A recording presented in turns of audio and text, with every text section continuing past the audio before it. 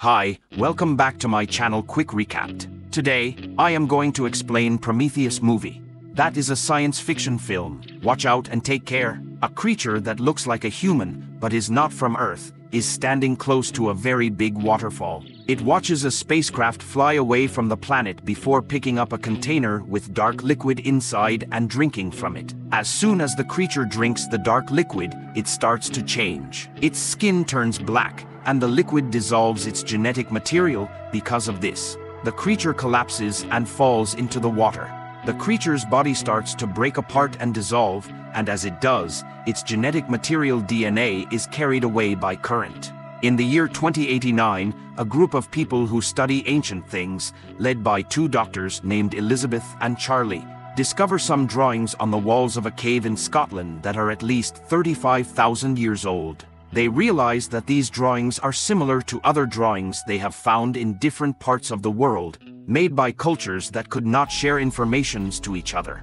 2 years later, a spaceship named Prometheus leaves Earth. Everyone on board is under cryosleep, and a robot named David is responsible for looking after everything.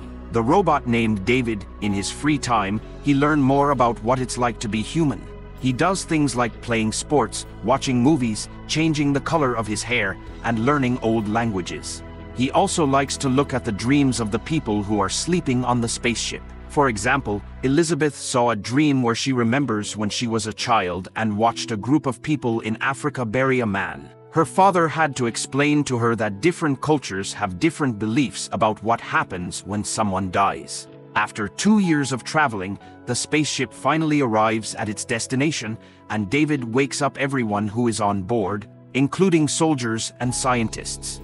After the spaceship arrives, everyone gets a chance to rest and eat some food. The captain of the spaceship, Captain Yannick, even puts up a Christmas tree because they missed the holiday season while traveling. However, a person named Meredith, who is responsible for making sure everyone is doing their jobs correctly, thinks this is silly.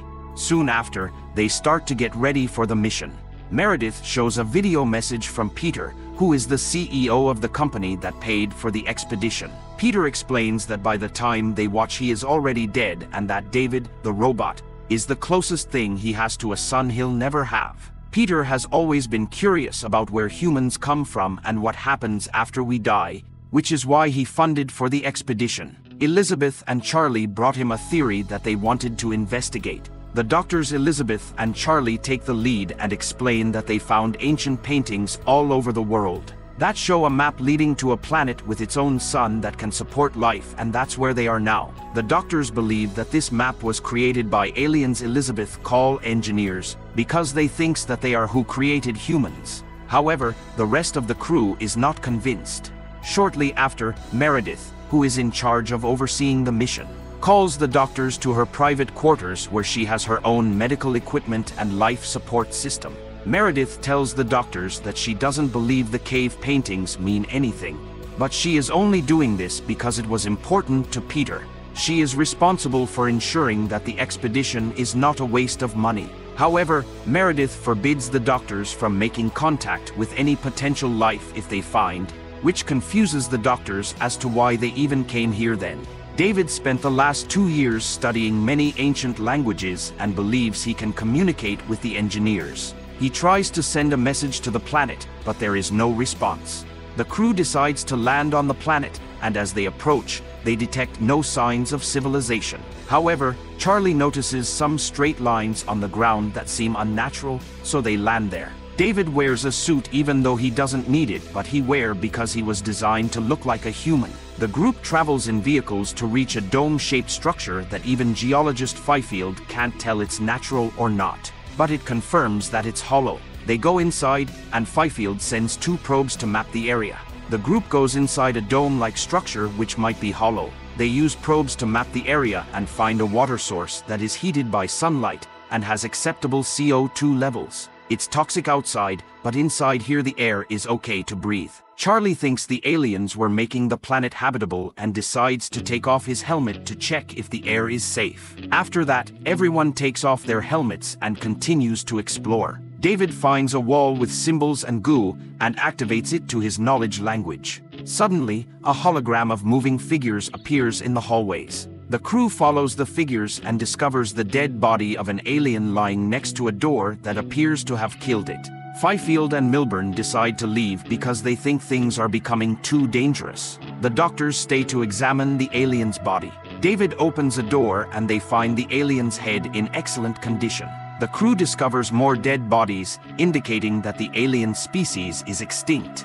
They also find worms in the room, indicating the possibility of life. Additionally, they see a large statue of a humanoid head, murals on the ceiling, and stone cylinders. David sees that the stone cylinders are sweating, and one of them starts to release a black liquid.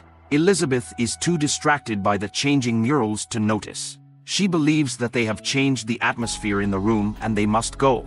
So, she and Charlie put the objects in a bag to remove them, while David takes one of the containers. He realizes that the cave is like a grave. However, Yannick discovers an incoming dangerous storm and warns the crew. Meredith gives them only 15 minutes to return before closing the ramp. The team quickly exits the cave and drives back to their ship as fast as they can. During the journey, the head of the alien falls off the vehicle. Elizabeth goes back to get it, but this causes the storm to hit her and enter the ship. Charlie tries to rescue her but also gets stuck, and they both have to be pulled away by David with a set of wires. The crew then begins to decontaminate themselves and the ship, but realizes that 2 crew members, Milburn and Fifield, are missing. The 2 scientists get lost inside the cave and Yannick communicates with them and says that they can't rescue them due to the storm. They will have to wait until morning. At the same time, the team cleans the head and checks it quickly. They find out that it is not an exoskeleton but a protective headgear. Inside the helmet, they find a humanoid alien head that seems to be changing. They try to make it alive by running a stem line into its brain to stimulate it. After running a stem line into the alien's brain, the head starts to gesture. But things go wrong quickly and due to overstimulation, it explodes. Elizabeth examines a sample from the head and finds out that its DNA matches human DNA, which confirms her theory that these aliens created the human race. David updates a cryosleep pod with a mysterious person and only Meredith is aware of the message, and she becomes aggressive, demanding that David tells her what the person said. David reveals that they were simply told to try harder. David investigates the cylinder he brought back and discovers capsules with black liquid inside. He then meets with Charlie and they discuss how far they would go to find answers. Later, Charlie joins Elizabeth in her room and she shares the news about the DNA, and they celebrate by being intimate. Milburn and Fifield are in the cave and they see a pile of alien bodies. Then, Yannick contacts them and says that the scanner found signs of life nearby. Milburn and Fifield get scared, but the signal suddenly disappears, and Yannick says it was just a glitch. Finally, Milburn and Fifield find the room with the monolith and see black liquid flowing from the cylinders. They find a reptile-like alien swimming in the liquid.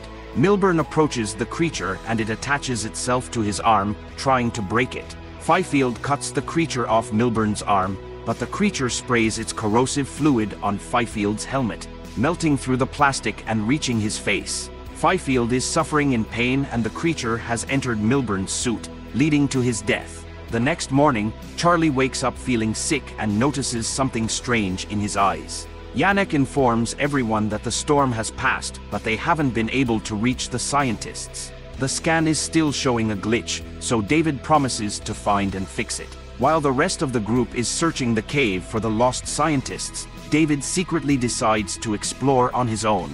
He records what he sees and sends it to Meredith. He finds another room filled with thousands of cylinders and alien armor. Then, he enters a chamber with several cryosleep capsules. David cuts Meredith off before activating a machine in the center of the room that shows him holograms of the engineers, looking at a star map that includes Earth. Upon the conclusion of the holographic display, David becomes aware of a cryosleep capsule emitting a glow indicating the presence of a live engineer within it. During their search, Elizabeth looks that Charlie seems to be feeling sick and keeps tripping, but he insists on continuing the search. As soon as they locate Milburn's corpse and approach it for closer examination, the small reptilian creature suddenly springs out and scurries off. However, despite their search efforts, Fifield remains absent. At that time, Charlie begins to really feel worse, so Elizabeth orders everyone to return to the ship. However, when they reach the ship, Charlie's skin turns black, and Meredith arrives at the hangar holding a flamethrower as she is determined to prevent Charlie from boarding. Yannick and Elizabeth get into a disagreement with Meredith, but Charlie, feeling hopeless and thinks that he has no future, deliberately walks towards Meredith and urges her to burn him with the flamethrower. Elizabeth is left tormented as she watches this unfold. The crew is isolated, and David examines Elizabeth to make sure she wasn't infected by Charlie. However, the test shows that she is pregnant, which confuses everyone because she was in cryosleep 3 months ago. The fetus has an unusual shape, and Elizabeth wants it out, but David says they don't have the necessary resources to do so. Suddenly, Elizabeth experiences excruciating pain in her abdomen, so David gives her medication to put her to sleep. A few minutes later, some members of the crew wake Elizabeth up and tell her to go to a cryosleep capsule until they decide what to do about her unusual fetus. Elizabeth declines to keep the thing they discovered and resists the others before fleeing until she locates Meredith's medical pod. She asks for a cesarean, but the pod is not configured for that because that's only for men, so can't do it. Instead, she asks for the removal of the foreign object. Elizabeth undergoes a medical procedure to remove the strange fetus from her body, but the anesthetics given to her are not strong enough to stop her from feeling extreme pain.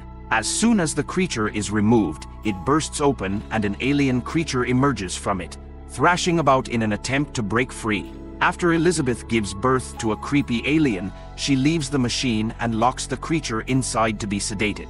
Meanwhile, Yannick notices something strange outside the ship, and a crew member checks and finds a mutated Fifield. Fifield begins attacking the people in the hangar. The men fight with Fifield, but bullets don't hurt him, so they use a flamethrower to kill him. Elizabeth goes to the infirmary to get medicine and discovers that Peter is still alive. She is surprised to learn that he was the person in the extra cryosleep capsule that David had been speaking to earlier, and the medical pod was intended for him. Peter wants to speak with the engineer who created them and asks David to take him there.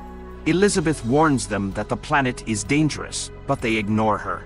Elizabeth decides to go back into the cave despite her pain and puts on her protective gear. Yannick tells Elizabeth that the planet cannot be the engineer's home planet, and the cave is possibly a military base where they were creating the black liquid as a weapon of mass destruction that leaked and killed them. Yannick wants to leave and go back to Earth, but Elizabeth wants to find the remaining living engineer and urges Yannick to wait. Peter is also preparing to depart, and Meredith attempts to dissuade him from venturing into danger by addressing him as Father. However, Peter disregards her as usual. When they reach the cave, David tells everyone to take off their helmets because he knows that there is no any disease in the air. The crew enters a new room with many cylinders, and David calls it a cargo hold. Yannick and Meredith realize that they are not in a cave, but on a starship. David activates a machine and explains that the engineers lost control of the black liquid that killed them while they were processed on their way to Earth. The final engineer is woken up, and Elizabeth attempts to ask him some questions. However, Peter, the leader of a group of soldiers, interrupts her and has one of his soldiers hit her. Peter then begins to ask the engineer some philosophical questions. David translates for the engineer, but the engineer reacts by using David's head to kill Peter. Next, he pushes Elizabeth aside to fight and eliminate the mercenaries who are shooting at him with their guns. Back on the spaceship, Meredith observes Peter's death from David's point of view and instructs Yannick to prepare to depart the planet.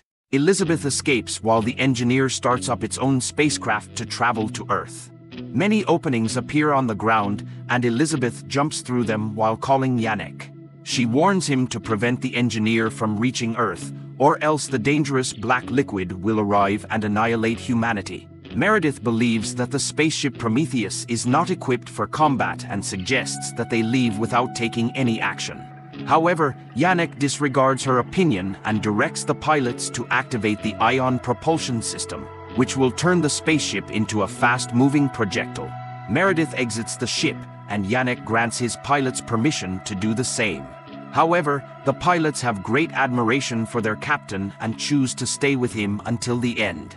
The ship collide with the engineer's ship, successfully preventing it from leaving the planet. After the ships crashed, Elizabeth and Meredith had to run to avoid getting crushed. Unfortunately, Meredith didn't make it and died. Elizabeth found a safe spot behind a rock and survived. Later, Elizabeth entered Prometheus to get some supplies and heard some noises coming from inside. She grabbed an axe for protection and went to investigate. She found out that her alien offspring had grown and escaped from the medical pod, becoming huge. At that time, David tells Elizabeth to run, but it's too late. The engineer attacks her and pushes her against the wall. However, Elizabeth thinks quickly and opens a door behind her, which releases the alien offspring that quickly jumps on the engineer. Elizabeth runs away from the scene after her alien offspring subdues the engineer. Outside the ship, she is contacted by David, who tells her that there are more ships of engineer at underground that he can pilot. Elizabeth decides to rescue both David's head and body. However, she makes a request to go to the engineer's home planet instead of returning to Earth, and David agrees to her request, despite not understanding her motives. Elizabeth goes back to Prometheus to send a message to Earth explaining what has happened before she and David leave the planet on an alien ship. Moments later, a black alien comes out from inside the dead engineer, which confirms that this story happened before Ripley's story. Thanks for watching. Hit the like button if you enjoyed the video.